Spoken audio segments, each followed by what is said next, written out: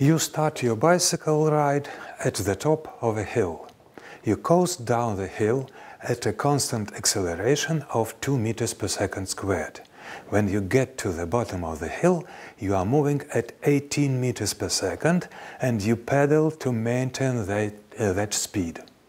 If you continue at this speed for 1 minute, how far will you have gone from the time you left the hilltop?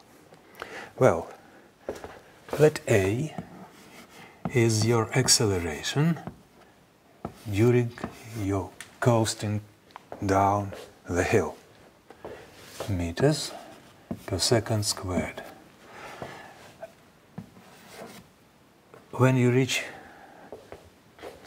the bottom of your hill, your velocity, your speed is 18 meters per second. You pedal for 1 minute to maintain this speed. T equals 1 minute. 2 significant digits.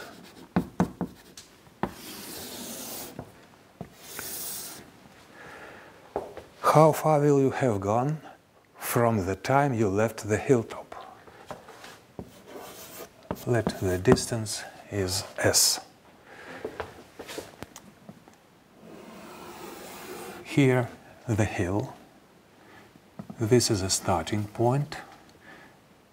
Here you reach the velocity, the speed of 18.0 meters per second, V. Initial velocity, V initial, equals 0. You start your coasting down. This is horizontal part of your ride, and you maintain the speed V for 1 minute T. The acceleration during the coasting down is A. The whole distance consists of 2 parts. The first part, S1, is the part of uniformly accelerated motion from the state of rest at an acceleration A. The second part is uniform motion, and distance is S2. So we can write S is S1 plus S2. For S1, we know initial velocity, final velocity, and acceleration. You can use the formula S equals V squared minus V initial squared divided by 2 accelerations. V initial equals 0.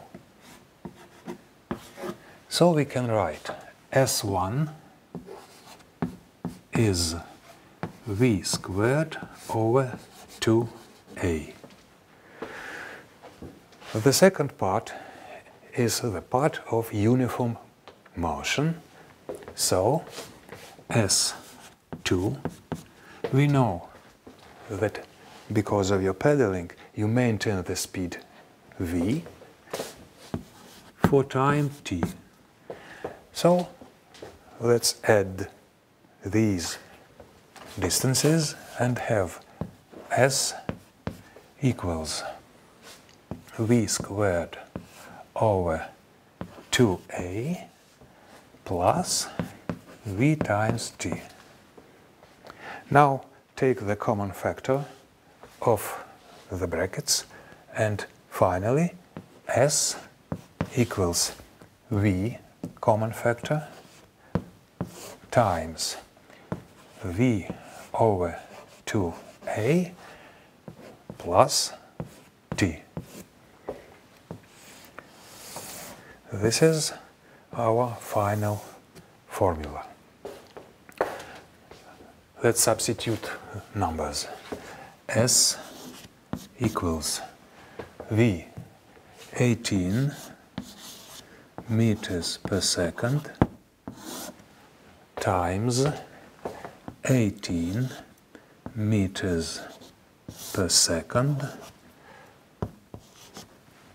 times 2 times 2 meters per second squared plus 1 minute. 1 minute is 60 seconds. 60 seconds. So, meters per second squared partly dividing out. Here we have seconds, here we have seconds. They are dividing out with these seconds. And finally, we have meters equals 18 meters times here 4.5 plus 60.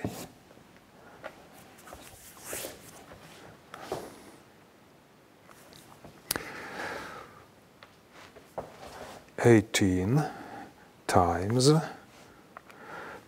4.5 plus 60 gives 1161 meter. But here we have 3 significant digits. 3 significant digits. The same number of significant digits. So we must round it to 3 significant digits and write 1160.